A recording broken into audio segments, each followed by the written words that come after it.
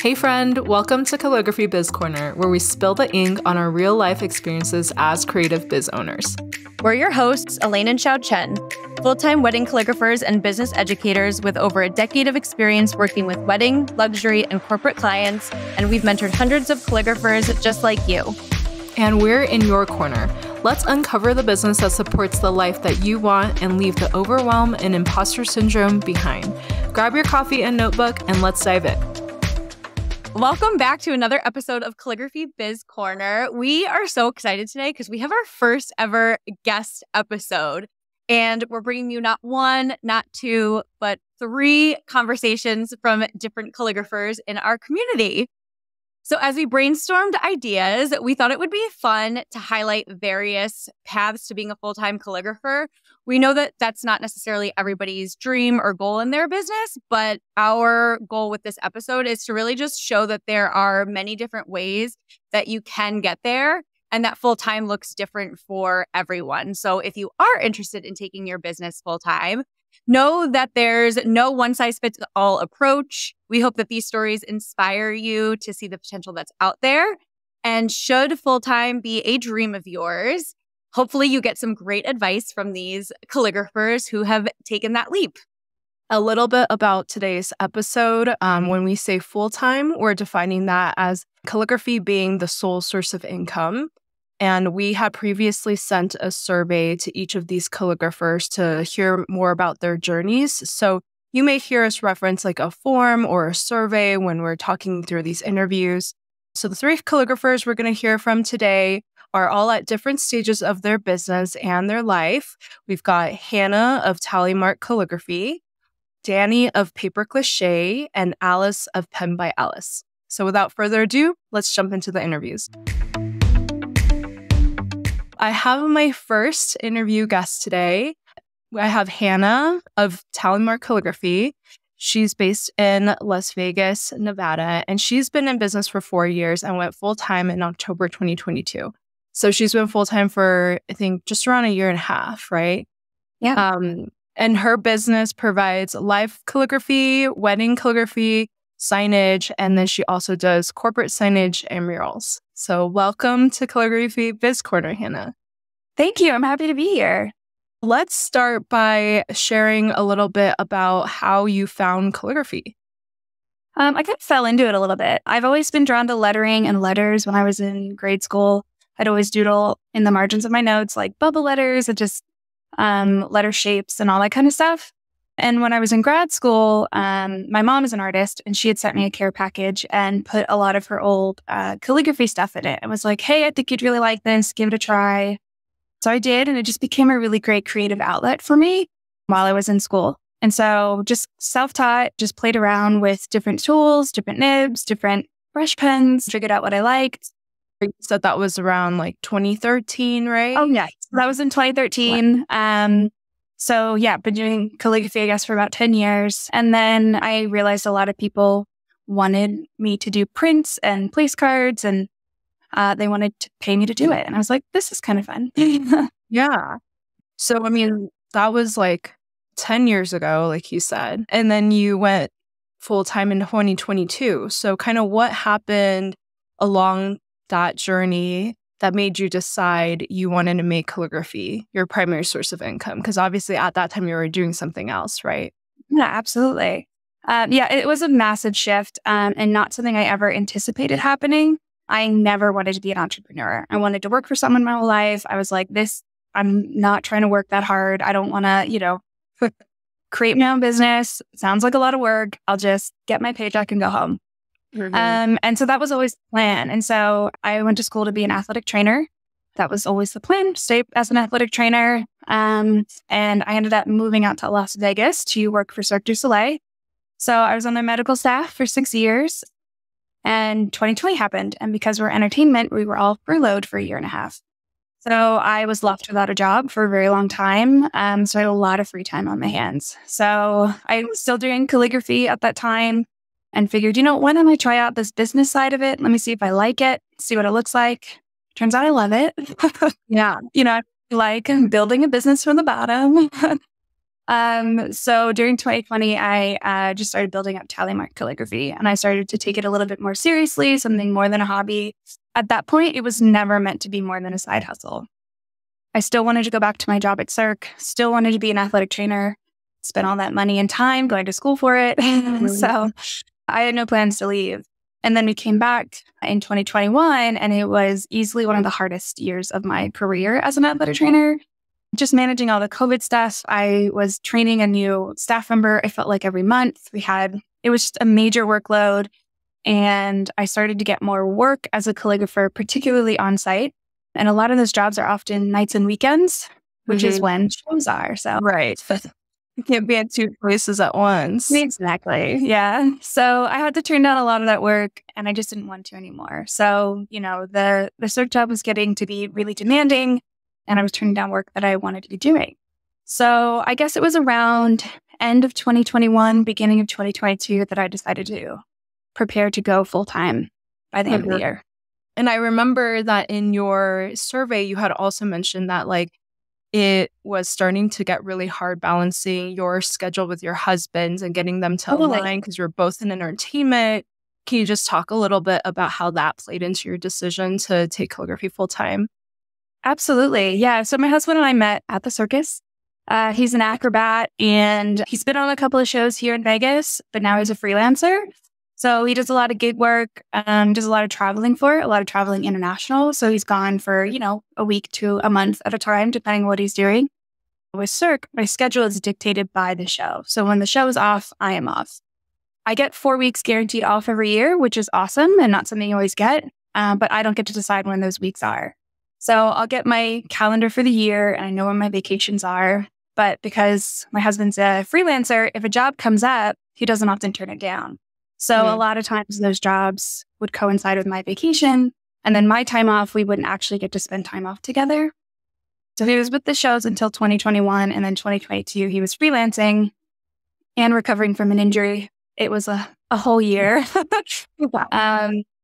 And just realized that a lot of our time, we did get to spend a whole lot of time together. And so that was a really big catalyst to being look, we're not building the life that we want to be building. We don't get to spend time together. If and when we have kids, who knows what that schedule is even going to look like if I'm bound to the show. So decided to take that leap into both of us doing self-employment just so that we could start scheduling that time off and actually build the life that we want to have together. Yeah, I love that. Now you have so much more control over your own schedule and the flexibility, and you're not ships in the night anymore.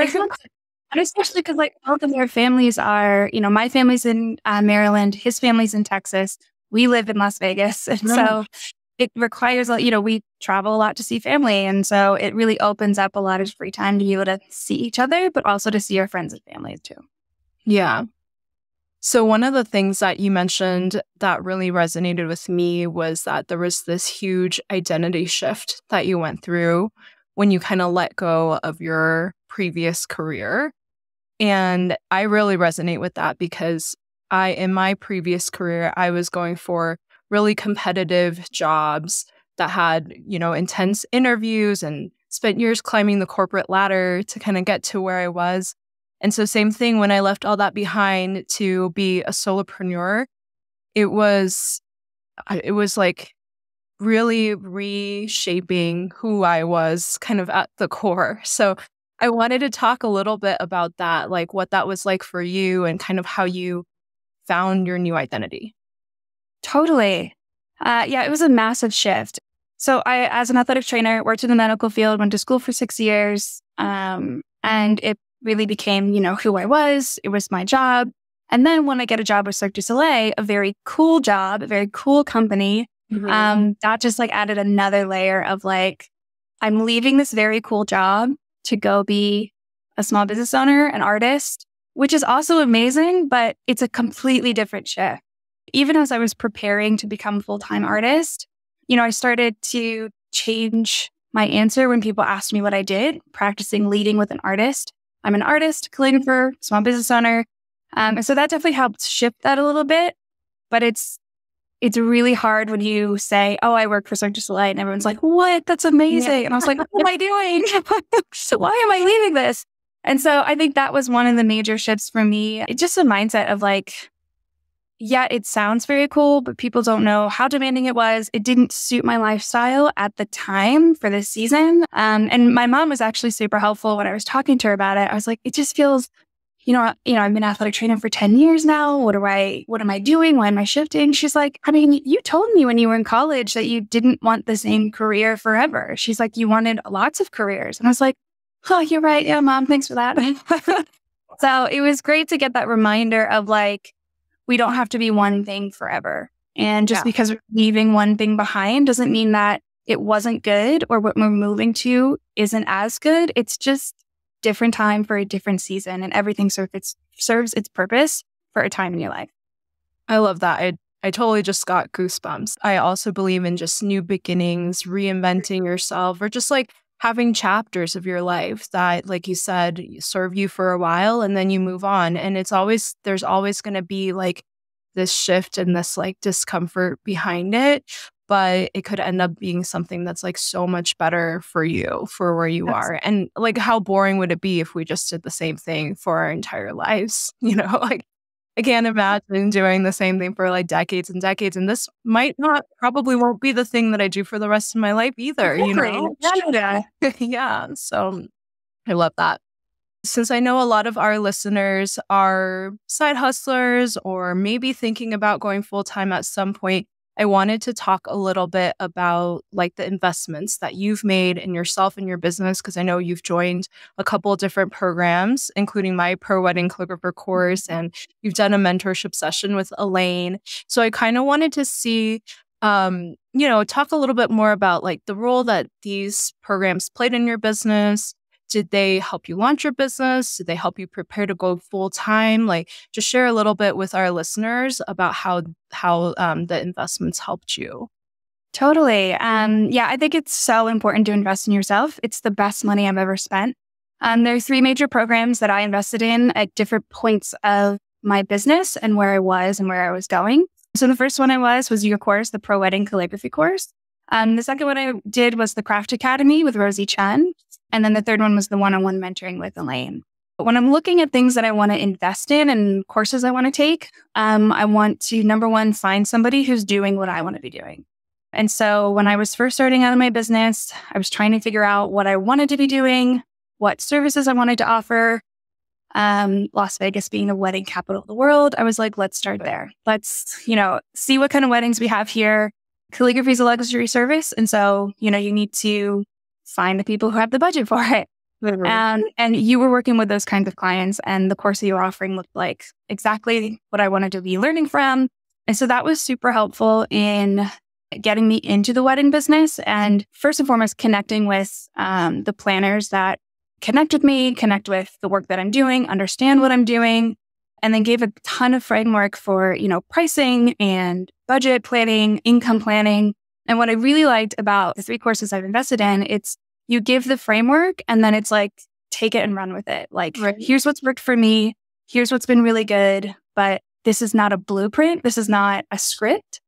Your location is going to be different. Your industry, your market, your client base, all that's not the same as what you are doing in Denver. So like, you just got to take what you have learned and then apply it to my industry, which was like massively helpful.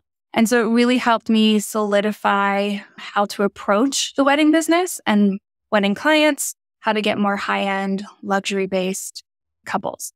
So that was like really helpful at the beginning of that while I was trying to figure out what services to offer. I'm so happy you say that, because that really is my goal as an educator, is like teach you how to fish, not exactly. What's that saying? Like, teach a man how to fish rather than like... teach a fish, eat for a day. Teach a man to fish, eat for life. Yeah. There you go. Exactly. That's it. So it's really more about like giving you the tools that you can use to apply to various different scenarios rather than giving you the answer. Like, that's always how I think about it. So when someone asks me, like even in our community Facebook group for the course, like, how do I price this thing? I always try to lay out, here are the factors that I would consider rather than like charge $50 for it. Like that's just not as helpful. It's not. So I'm really glad that helped you with the framework and get your business off the ground.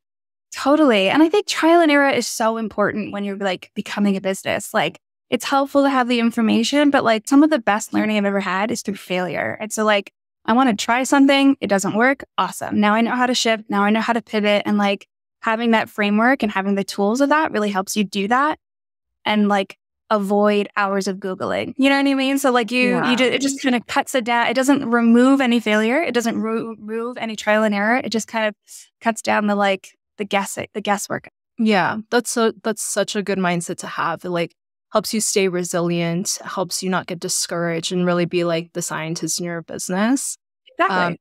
So tell us a little bit about the other investments and how did you think about those as you were continuing on your journey? Yeah, so the second one I invested in was the Craft Academy with Rosie Chen and the Wander Crafter.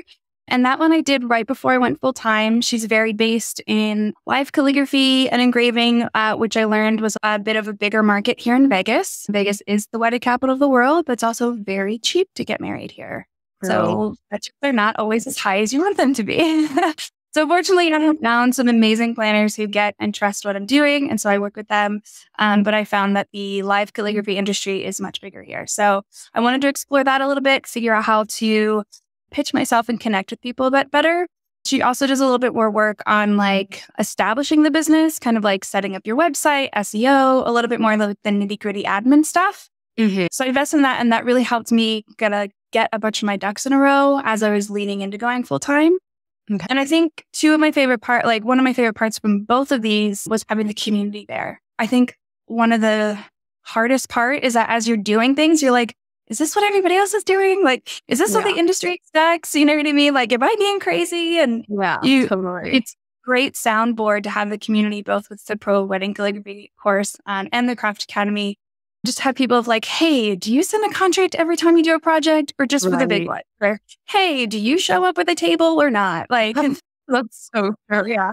Sometimes you just need a gut check, table or no table.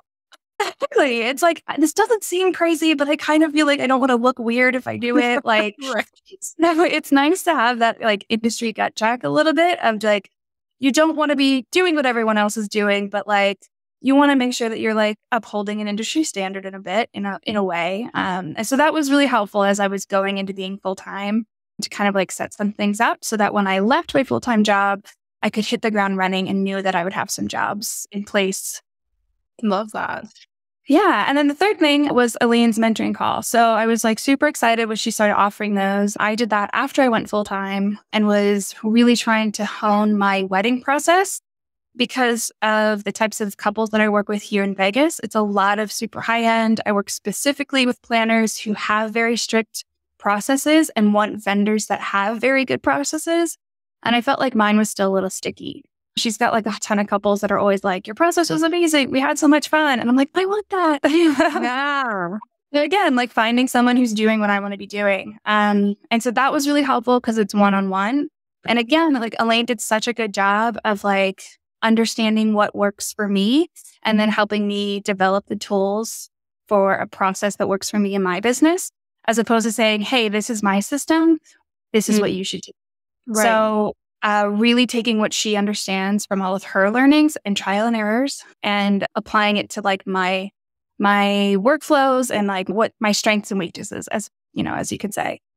With how I communicate with people and how I like to communicate with people, my clientele, all that kind of stuff. So that kind of helped me, create some workflows and make my wedding process a little bit more clear so that I could continue working with those high-end planners that are looking for vendors that do that. Yeah, that's cool that you've really like targeted those very specific niches too that work for your region and your interests.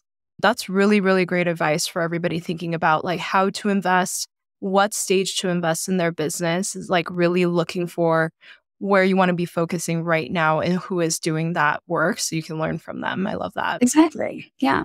So I guess that actually leads us into our last question, which is what's one piece of advice that you would give to a calligrapher who is considering going full time? I think the one thing that comes to mind immediately is keep your day job. So it was one of like for as long as you can. By all means, I want everyone to become full-time and do what they love and support themselves with their art. But I think when people see full-time artists, they just almost see like an overnight success. They're like, well, they went full-time. I could do full-time. You 100% can.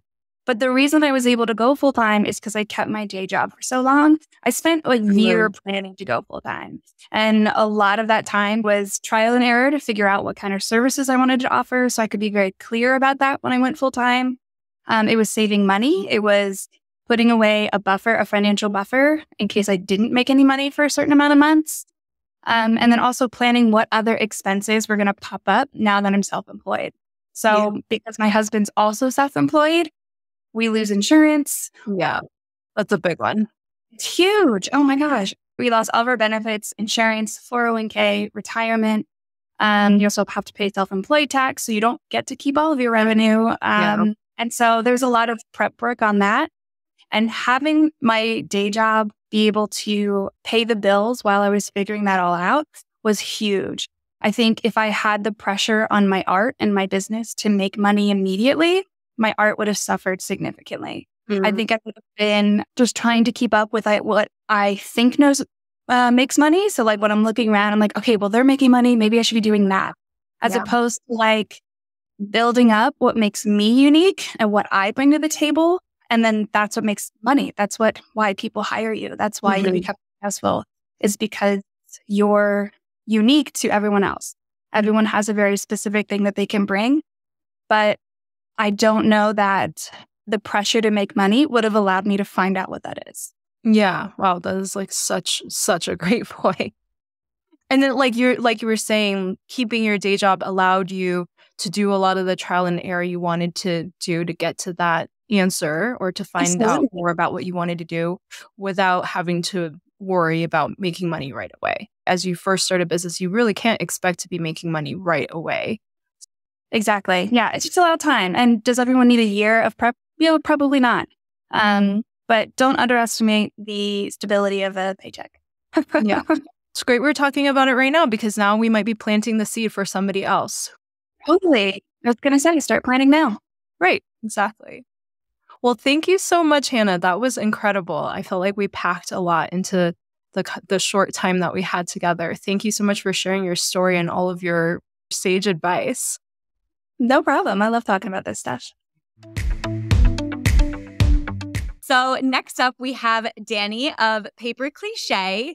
Dani is a calligrapher based in Costa Mesa, California. Am I saying that right? Costa Mesa. Okay. And she specializes in wedding stationery and day of details. And her work is absolutely stunning. Every time you post something, I'm like swooning at my phone just looking at it because it's so elegant. It's so beautiful. And we'll definitely be sure to link your Instagram in the show notes so other people can get inspired by you and your work. So Dani has been in business for 7 years total. She was side hustling for just over 3 years. And your story was so inspiring to read in our survey.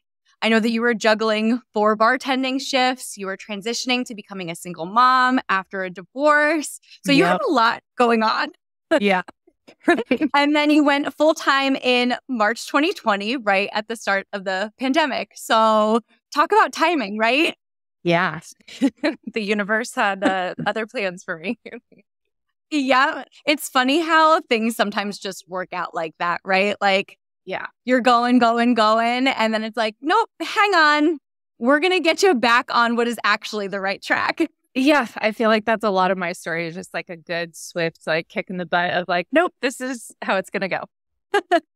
Well, we are super excited to have you on Calligraphy Biz Corner and can't wait for you to share your story. So without further ado, we would love to kick things off. Could you just tell us a little bit about how you found calligraphy?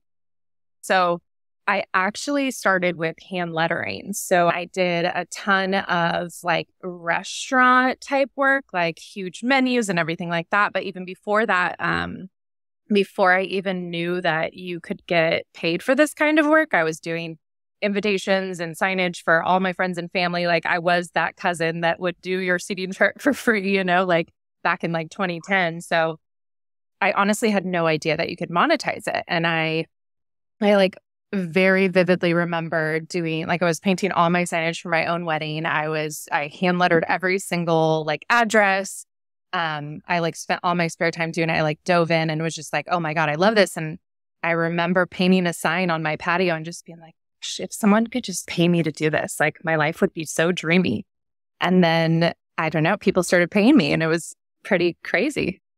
Amazing. And I feel like it's so true. Like you don't realize that people will pay for something or that people even need that service until like people start to ask you about it, right? Like, or until you do it yourself and you're like, oh yeah, there's this whole industry of weddings that need this service and people value it and will pay somebody to do it because they can't do it themselves.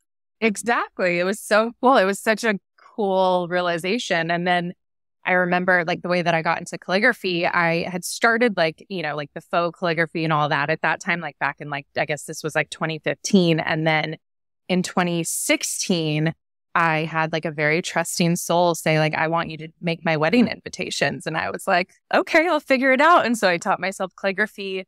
It was like back when, like all the handmade paper that was like water, like ombre, like watercolored, like that was really popular. So I did every single one by hand. I had no idea that you could print on handmade paper. So it was insanity. Oh, how many was in that suite? I believe it was like 100 save the dates.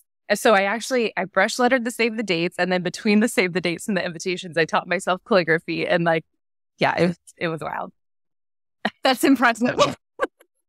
I mean, they weren't great, but I mean, they were okay for like first try. Yeah. And also like, I always look back to, because like you said, like that one soul who trusted you. And it's like, thank God that there are people like that in the world, right? Because that's how we all get our start. Just somebody being like, okay, I'm going to take a chance on you. Totally. It's like a whole different like brand of trust to just be like, I have no portfolio and I can do this because I say I can. Right. Exactly. And especially with something like as big as your wedding day, it's like, I'm so appreciative of those people in the early days. Definitely. Yeah. And I mean, like, I feel like there is a client for every level that you're at. So that's what's kind of awesome about it, you know? Yep. Exactly. So I would love to hear, at what point did you decide to make calligraphy your primary source of income and why? So honestly, it was always the goal since I started it. I was, like you said, like in the hospitality industry and had been, you know, since I was a kid. Coinciding in 2018 with my divorce, I had cut down to 2 shifts. And then in 2018, I cut down to 1 bartending shift, but it was kind of like my security blanket. Like I wasn't ready to quite like let go of that. My big like plan in my head was to stop in September 2020 to stop bartending. But then like leading up, like I knew in 2019, like something had to give because it was like the end of the year. I was like a hamster on a wheel. I was juggling too much and I wasn't able to put, you know, like the actual thought and intention into the business. And that's what I wanted. So yeah, it was just a matter of just, you know, looking at everything, being tired all the time and just being like, okay, like this is the thing that has to fall off, even though it's scary. And then obviously we know March 2020 restaurants were no more. So. Right. So how did that feel when COVID hit in March 2020 and like your decision was kind of made for you, what, like 6 months before you were thinking of really taking that leap? Like what was going through your head at that time? Well, in all honesty, I mean, all the weddings went away too. So it was probably like, you know, like a deep, like dark depression for about a month. Like, oh, shoot, like, what am I going to do? But I mean, that year, although it was terrifying for everybody, obviously, it was that exact pause that I needed. Like I was able to take a step back and instead of juggling 40 things, I was juggling 0 things. So I was able to get intentional. And I spent that entire year just like creating faux wedding invitations. I knew that I wanted to make something that was a little bit different than a lot that you see out there. I mean, sometimes it would like physically pain me to like design with clients that I wasn't aligned with. So I honestly just like practice printing techniques. I practice just like really creating what I wanted to see. And then by 2021, I like put together my first brand shoot and like the professional photography. That is when I feel like my intentions aligned with what I was putting out into the world. So that was probably the biggest change for me. Yeah. I love that you used COVID, like that pause in the whole world is also a pause for yourself to really like reflect on what it is that you really love doing, what you really want, how you want to present yourself and your business to the world, what you want to be designing, the kind of people that you want to be working with. Like, I feel like when COVID hit, it was such a moment of panic for everyone, right? We're all like, oh my God, what are we going to do? I mean, I know I can speak for myself too, because I was full-time with weddings by that time. And it was like, all of my income is gone right now. Like, what is going to happen? And you're scrambling like, okay, well, what can I do? What kind of jobs can I take? How can I have money coming in because I need to pay my bills? And I love that instead of looking at it as something dark or something to fear, like, of course, we all had our moment of panic, but it sounds like you really took it as an opportunity to be like, okay, well, what can I do with this? How can I use this time to benefit me? And it sounds like it just really helped you kind of spring forward to the next level in your business. Yeah, I really feel like it was, I mean, that pivotal like turn for me to where I started to run my business instead of my business running me, which like really was the way that it was prior, you know, like 2019, I was still doing huge 40-foot menus. I was doing murals. I mean, basically anything that anybody was like, oh, can you do this? I was like, sure, I'll figure that out. So it was still a lot of that, like 2018 and 2019. So that was the biggest change for me was like, okay, now this is exactly, I'm in a niche down, which, you know, like it takes a lot to do that when you love to do everything. I feel like your story is just such a testament of following what really lights you up and doing what you want to be doing and not focusing on what other people are doing. I am a firm believer that what you put out into the universe, you're going to get back. So I would just love to hear a little bit more of like how that manifested itself for you, like as you started to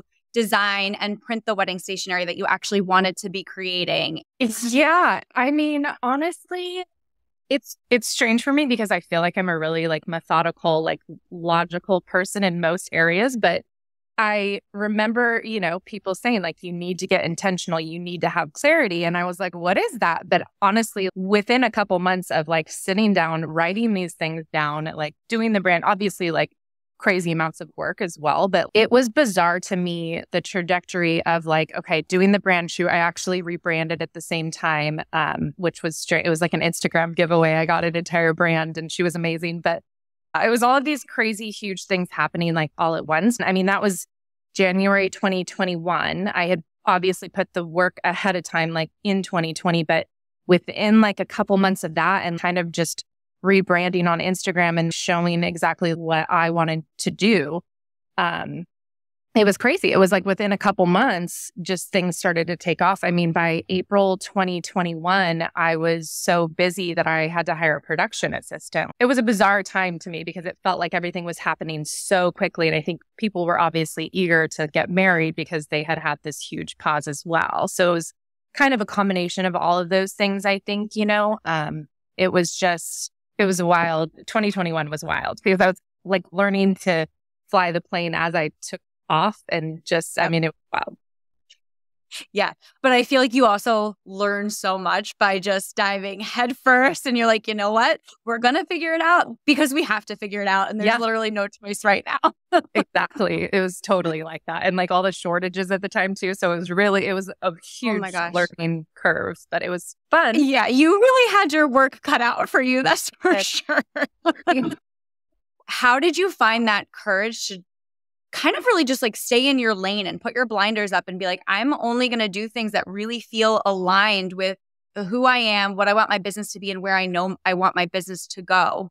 I think a big trick was one, I had a decent amount of savings to where I felt like comfortable in making those choices, but I was also doing work that I didn't want to do still. I just wasn't posting it. And that was huge. Like, I think it was Jody of Someday Art Co. I think she's changed her name now to just Jody, but she said something that like really resonated. And she was like, only post the work that you want more of. And I was like, duh, like that's the trick right there. You know, like you still have to pay bills, like you said. And I was, you know, amazingly, I had so many like previous clients that in 2020 almost like made projects for me, like, you know, and that was so incredible that I wasn't posting that work. I was posting what I actually wanted to do. Yeah.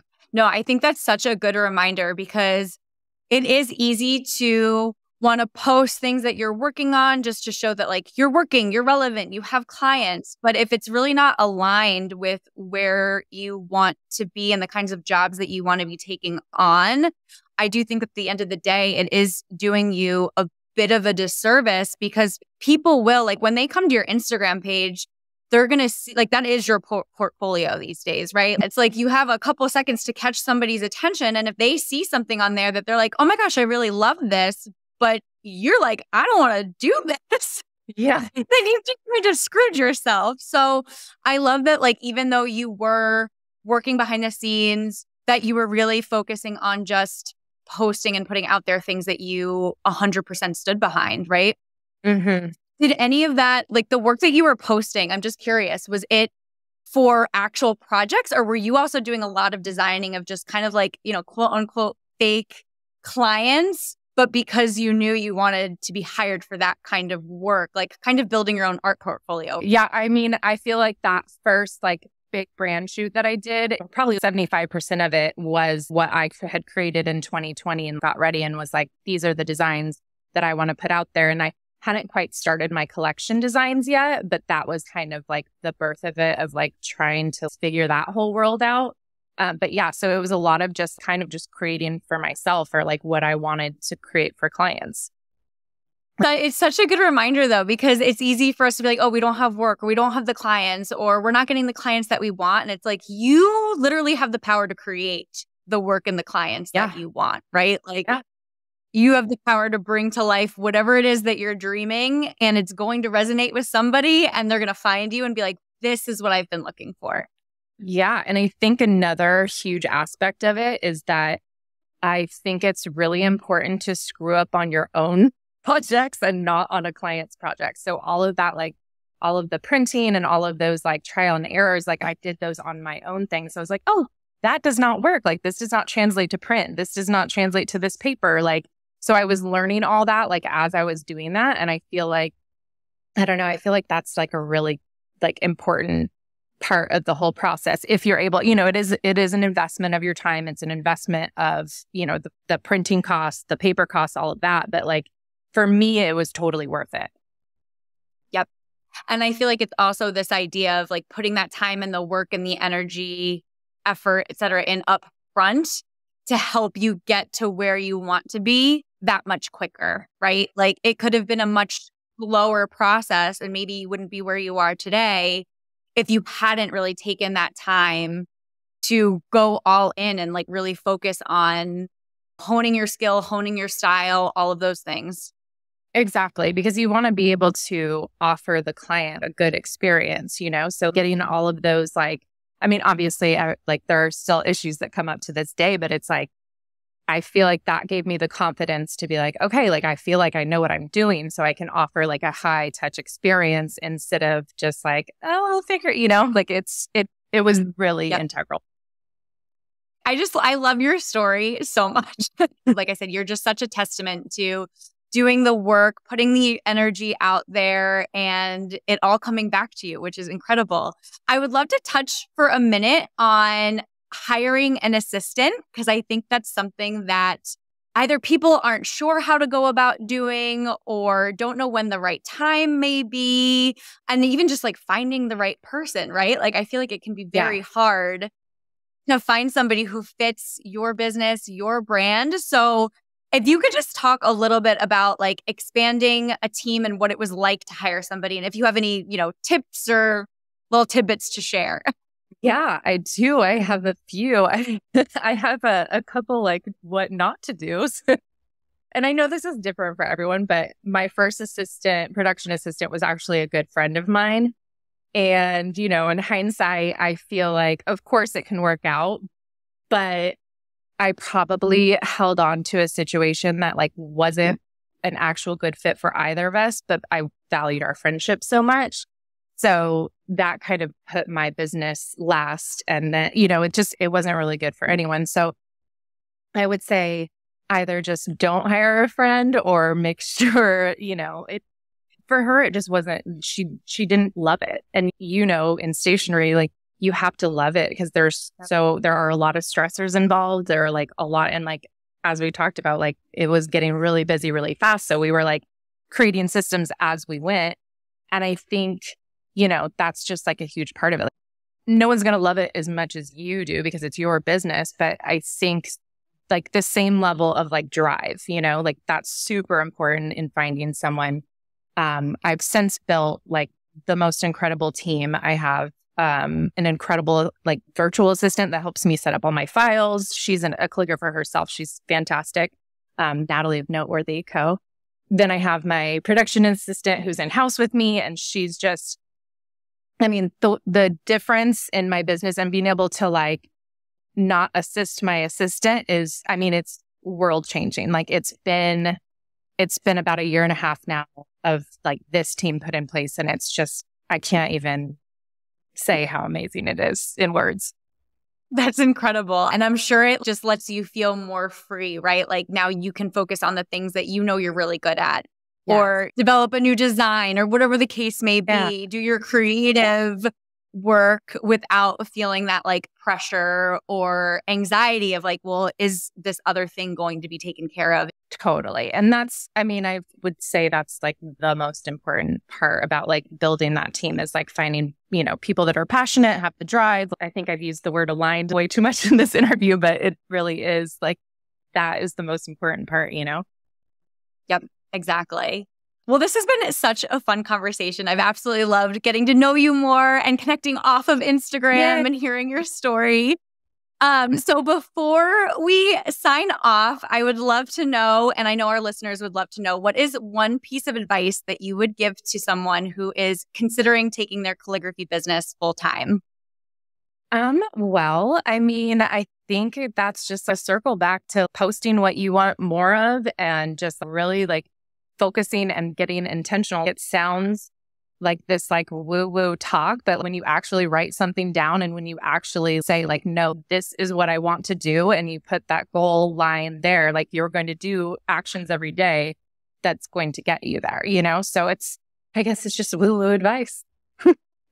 But I am here for the woo-woo. So again, you are in good company. I feel like we are very aligned. I do too. Well, Dani, thank you so much for being on the podcast. This has been so fun. And we'll be sure to link your Instagram and all of that in show notes so people can connect with you there. Awesome. Thank you so much for having me today.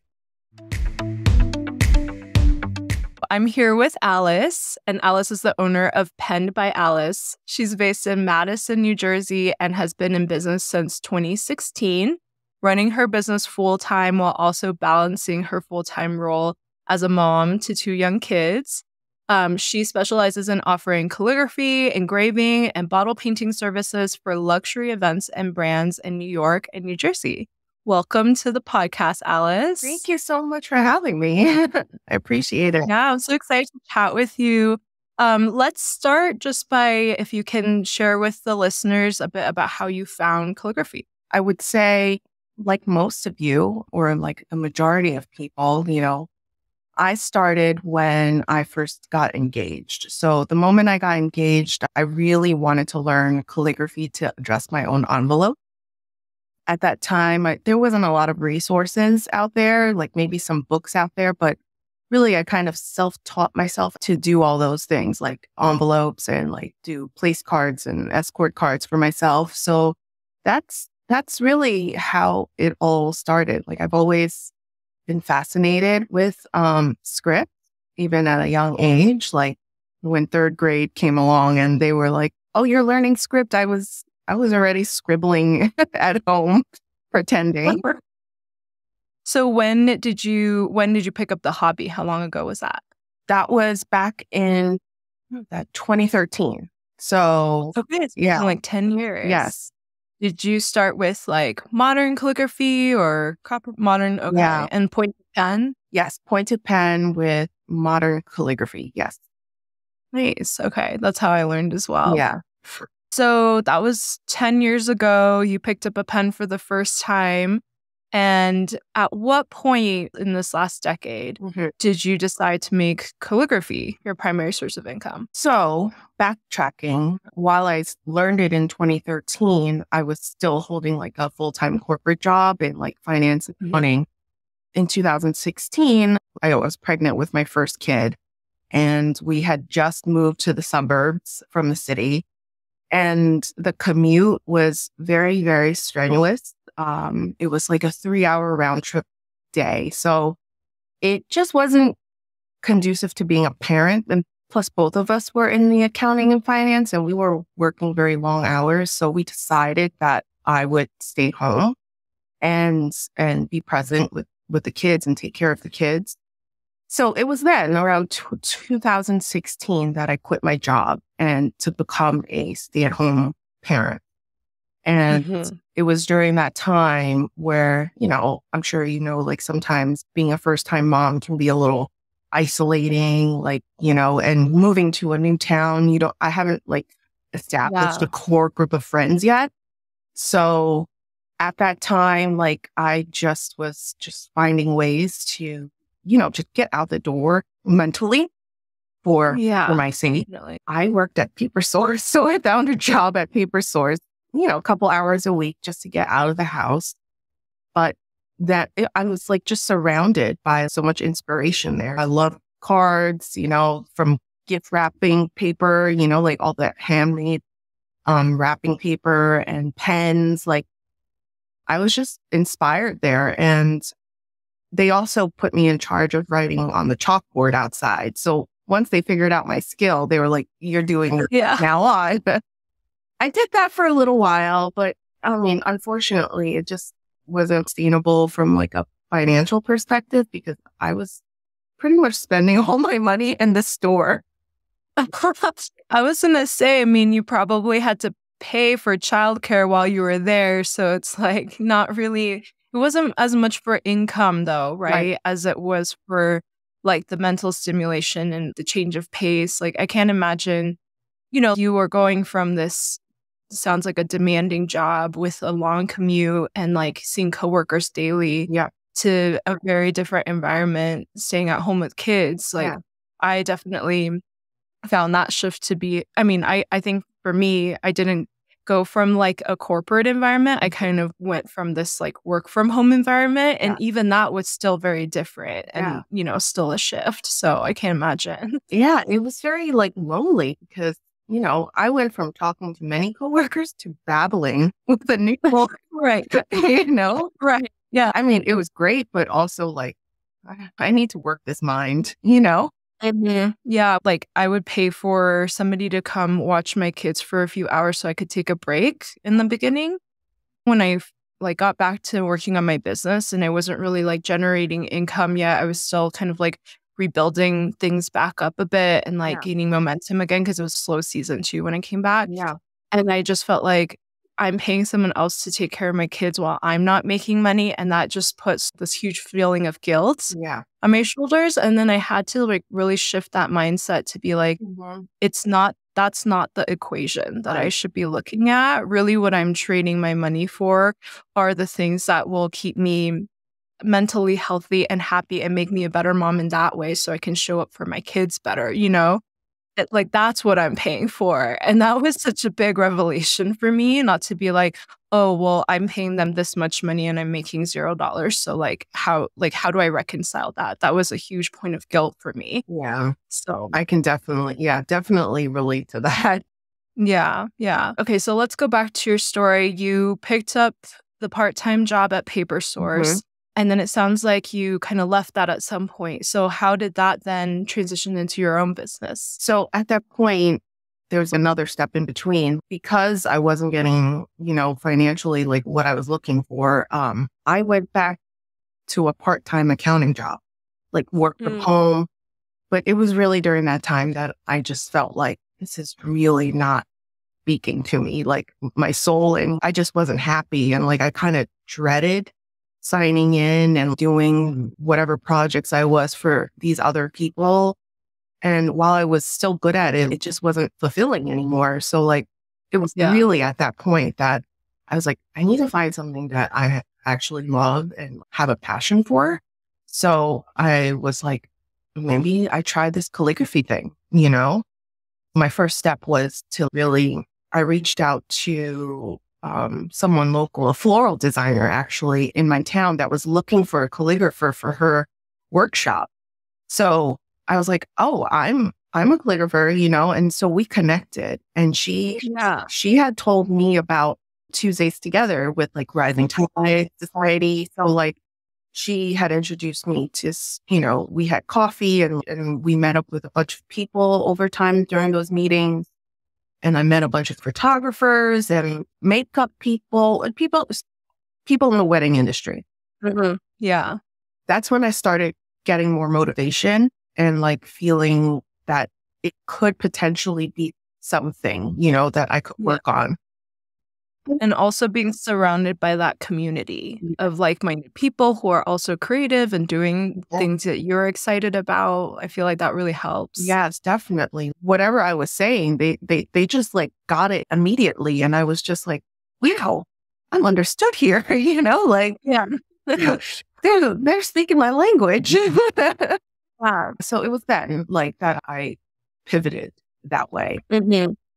So you kind of just started taking on more and more jobs that you've found through that network that you built, or like how did you start putting yourself out there? So with Rising Tides, you know, especially with wedding professionals, a lot of how I got started was through doing styled shoots with them. Yeah. And I remember you guys were talking about in your podcast, you know, getting started, and like that's one of the ways, right? And that was definitely how it started for me, was, you know, building my portfolio through working with all of these different vendors and getting good quality images of my work. And it was through that and like just starting up my social media and just by referrals that, you know, I started getting more jobs and more projects that way. Yeah, for sure. And then it kind of just snowballs from there with like word of mouth and like people you've worked with and stuff like that. Definitely. So we have a lot of listeners who are also in the category of being full-time moms and then working on their business during like nap time or bedtime. Yeah. And I wanted to talk a little bit about how you balance that. So how do you think about balancing those two priorities? I mean, I'll be honest, in the beginning, like setting goals and having a plan was very hard. Everything was slow because at the same time, like my sole duty was to make sure this little human survives, you know? Right. And hopefully while they're napping or something, like I'm able to do something, you know, but it's a really delicate balance to do to be a full-time parent and try to like, build a business. But the way I really just started was kind of going month to month. Like in the beginning, I was like, okay, like what can I do to help myself? Maybe it's like doing more styled shoots, and like it wasn't so much monetary, but it was really more like networking and just building my portfolio at first and kind of getting my foot through the door, whether it was other vendors or like maybe like go to my local stationery store and reach out to them to see if they needed calligraphers. Right. If they booked me, then I would look at my schedule like, whoa, when can I do this? Okay, from 10:30 to maybe 11:30, I could, you know, do a couple envelopes. You know, it was that it was like I called it the nap time hustle, you know? Right. Yeah. So you kind of took like one goal for your business at a time and focus on that for like the month, like you were saying, right? Okay. And then how do you think about it now that you're more established? Like you've been running business since 2016. So this is your 8th year? Is that right? Yeah. So like now you're more established, you're getting more inquiries and more jobs and higher end brands. And like, how do you think about your business goals now? Has that changed? It's definitely changed. And I want to say it's changed based on the season, based on the age of my kids. When they're newborns, it's really hard to plan ahead. Well, for me at least, you know, it was hard for me to plan so far ahead. But now that they are, in school, both in school, one of them isn't full time yet. So that's still tricky. But now that I have a little bit more time to myself, I can kind of hone in on what I would like to see for myself down the line, like whether it's redoing my branding or trying to work on the back end for like website and things like that so that I can gain more opportunities, like these are the things that I'm sort of planning for now. Wasn't able to before just because of time, like it's hard to find the time. But now, like, it's still a juggling process because even when I do get an inquiry, let's say from a brand to come on site, there's so many things behind the scenes that I still have to do, like the logistics of like making sure like my mother-in-law could watch the kids while I, head off to the city.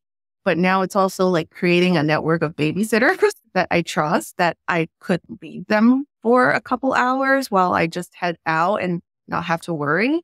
So Totally. yeah. So these are the things that now that I'm more established and making a bit more, like I'm happy to pay these people, like people I trust. Yeah. That I can actually go do the work.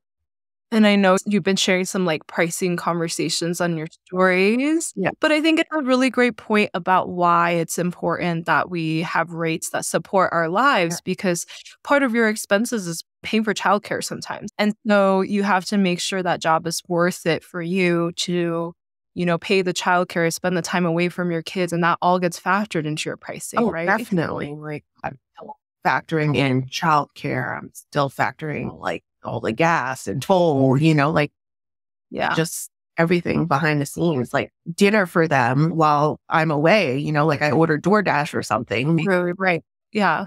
Everything adds up. Everything adds up. And that's why we price the way we price, Mm-hmm. And exactly. We have to like stand by it.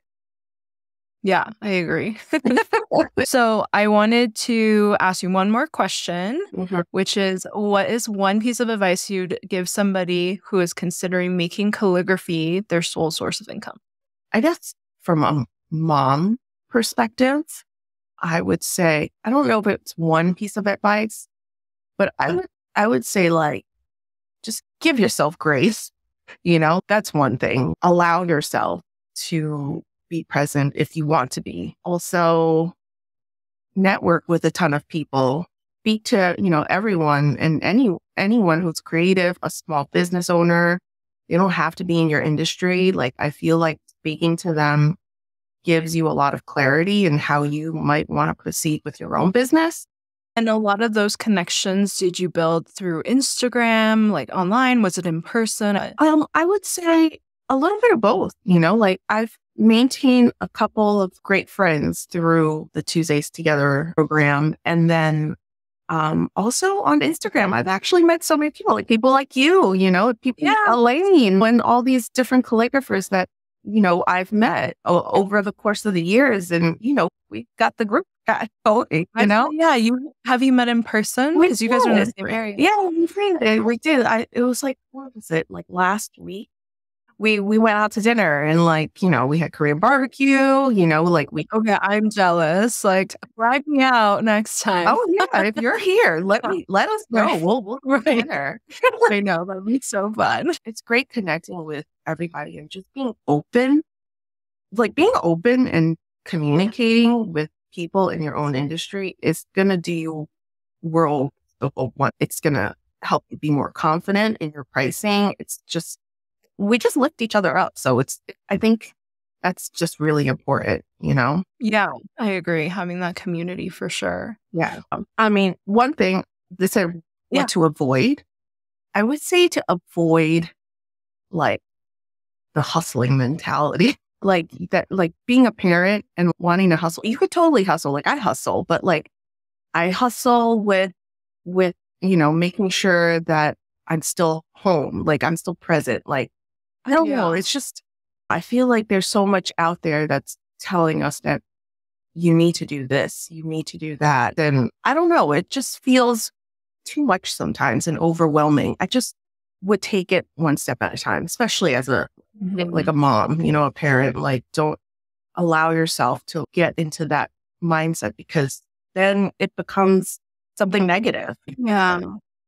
Yeah, I can relate. Like, there are some days where, like, if I'm watching Emmett and I'm trying to get something done and I'm trying to, like, multitask, I realize I end up not doing anything well. Like, I'm, like, half answering the email, writing one sentence at a time, and then I'm also not present with my kid. Yes. So I totally, like, I hear what you're saying for sure. It's like, you just got to focus on one thing at a time, do that thing well, you know? Definitely. Yeah, Like, for sure. I feel like there have been times that I'm working on something and like like sometimes I snap a little bit at my kid because I don't know, like I'm not being present again, I just allow yourself to take that step back if you can. That's it.